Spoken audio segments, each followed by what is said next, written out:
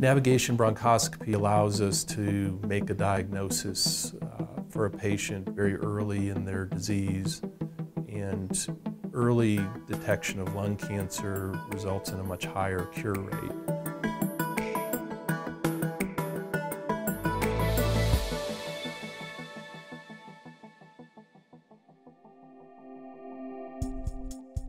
We're using the newest version of a Medtronic product that is the only system that really allows us to have real-time assessment of where we are within the lung.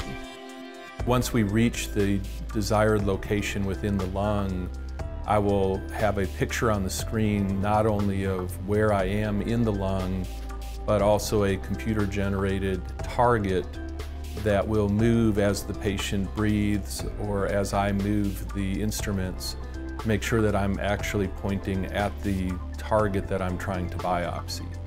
A lot of times people hear the word robotic and they think that is the best technology out. But there are some downsides to robotic procedures. For instance, robotic bronchoscopy takes on average about an hour and a half or longer to do the same procedure that we can do here in about 45 minutes.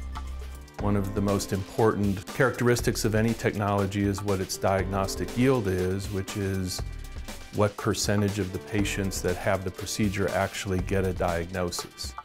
And using the current system that we have, where we've been able to get a very high diagnostic yield in the higher than 90% range, while some of the other technologies, including the robotic technologies, have published success rates below 70%.